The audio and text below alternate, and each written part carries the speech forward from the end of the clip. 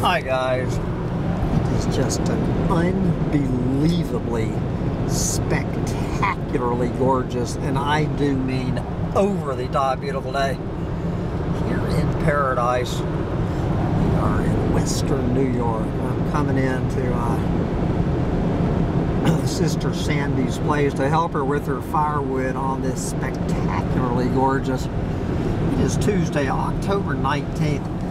2021, and I am thinking about failing brains, just about all the ways that our brains can go wrong. You know, I just did this. I was just telling this story about my 50th birthday, which you can find on another video, and in that, and this is not the first time this has happened. This happened to me the last time I was at this very spot in my brain trying to remember the name of a movie. And it's not just the name of the movie, it is the word itself. And so what this movie was, it came out, I don't know, the early 2000s. I'm thinking it came out around 2006 or so, and I am 99% sure the director was Ridley Scott. I am 99% sure at least the female lead was Sigourney Weaver. Not sure who the male lead was. And anyway, it was a one-word title. The movie, it was either one or two words. Okay, it might have had the word "the" preceding the main word of the title, so that makes the main word of the title a noun. It is a noun, and it begins with the letter A. May or may not have the word "the" before it. And Ridley Scott directed Sigourney Weaver somewhere around, I'm guessing, the early 2000s. It might have been a little older than that. So anyway, this word, and again, I have been at this very place before when I was trying to remember this movie. Last time I was trying to remember this movie. So what this fucking word is, I never understood why they named the movie, why they called the movie what they did. What it is okay, like the little symbol or the little emblem that marks your YouTube channel.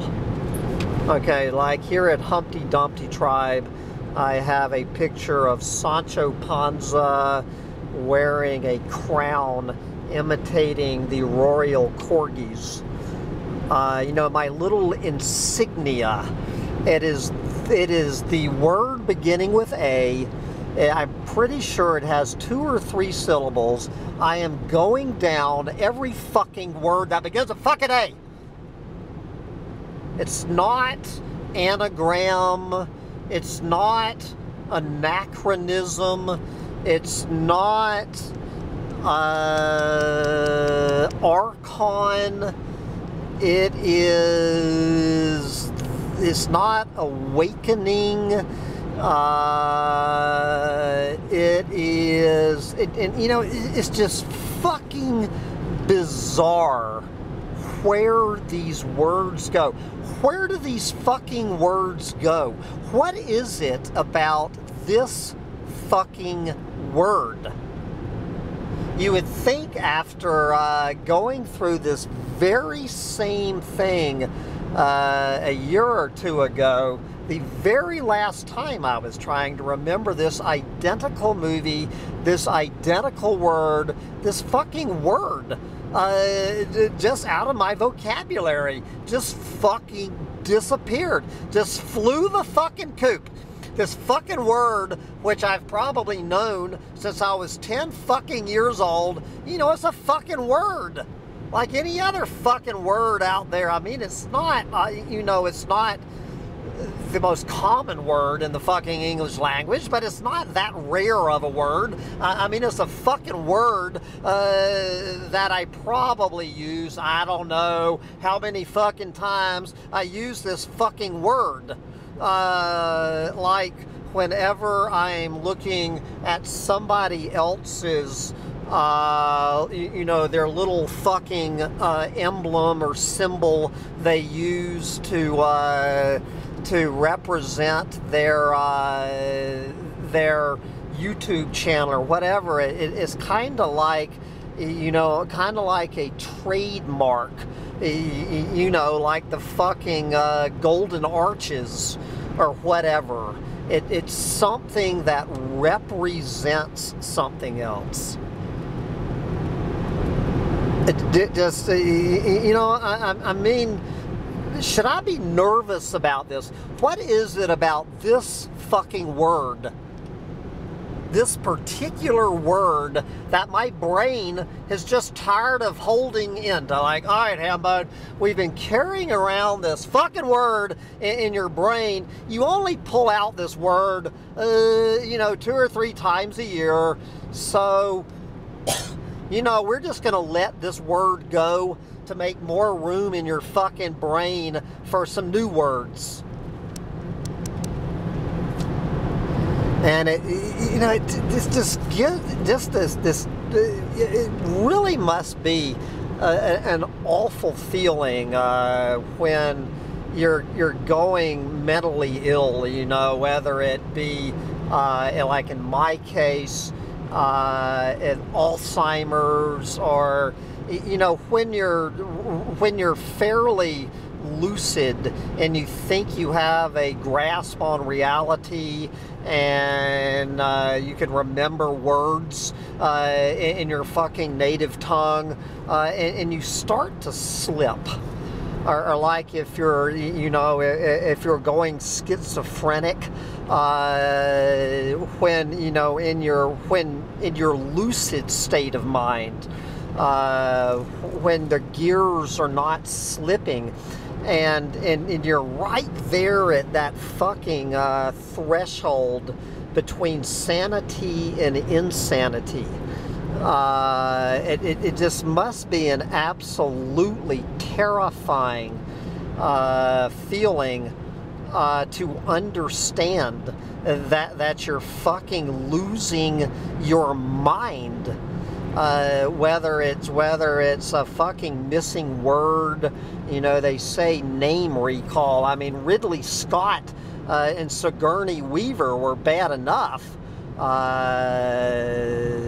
trying to pull those fucking names out of my tangled brain. But you know, I'm not I'm out here in the middle of fucking nowhere. I don't have one of these goddamn smartphones, so I can't Google Ridley Scott movie starring Sigourney Weaver. You know, it was about some planet. It was about planet eaters. It was a tale about planet eaters. How these fucking planet eaters were destroying this planet, and I don't know, and I guess Sigourney Weaver, maybe she was the one who was saving some fucking planet, like some goddamn human is gonna save any fucking planet. Yeah, send in the humans to save a fucking planet. And one of the main features of this movie, Sandy will know immediately. As soon as I get to Sandy's, I'm going to have to film this and going, okay, Sandy, I'm going to see how long it takes Sandy to tell me the name of this movie. But anyway, one of the central features of that movie was this giant tree. It was called the Spirit Tree. And what that was a kapok tree. I mean, here on this planet was called a kapok tree. is one name, and I can't remember the other name that begins with the letter C. It's not cebolla, that's onion, but the Spanish name is also, it's either called a kapok tree or a sedalia tree or something like that. But anyway, it's this giant tree that was the sacred tree to this culture on this other planet, and I had the good fortune of being able to spend some time 110 feet up inside, 11 fucking stories up in this kapok tree when in 2009, when I was down there in Peru on the banks of the Madre de Dios River, the Mother of God River, and for maybe 10 nights in a row I got to go up and hang out in the branches of this tree 11 stories above the ground. And anyway, I have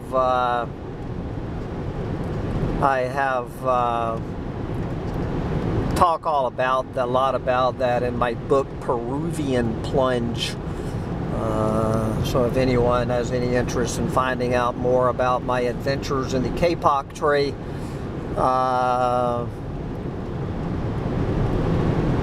you can go find Peruvian Plunge at, pretty sure, barnesandnoble.com or Lulu, LULU.com. Peruvian Plunge by Hambone Littletail. Oh, let me know what you think, but I'm going to sit here and ruin myself trying to call up this word.